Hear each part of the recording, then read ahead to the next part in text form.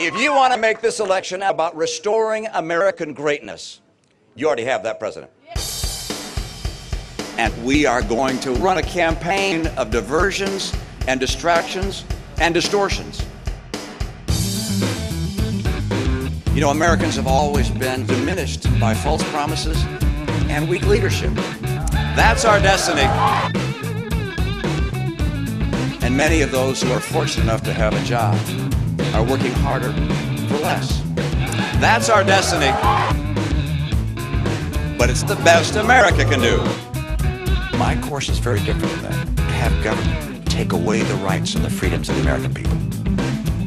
If this election is a bidding war, then I hope you'll join us. I believe America's role as leader in the world is a thing of the past.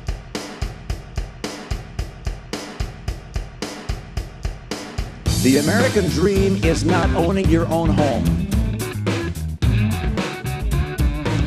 I am convinced we're going to see a resurgence in the American economy, but that's a theme for another day. One graduate has said that he completed his degree in only 2 terms, Clinton's and Bush's, but he insisted instead that Ann be in the middle.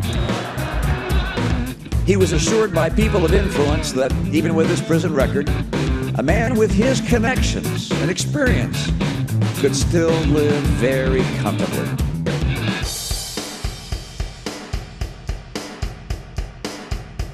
That said, your values will not always be the object of public admiration.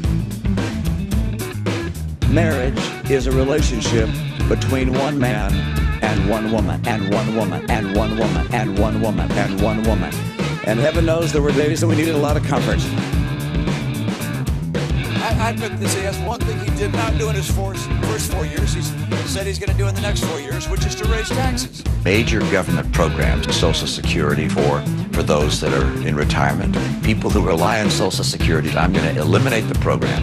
Well, for instance, Medicaid, if someone has a heart attack, they sit in their apartment and die. Change to Medicare, a private plan.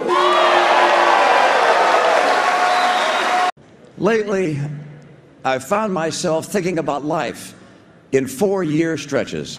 What the next 4 years might hold for me, of course, is sometimes treated as a problem, something America is stuck with.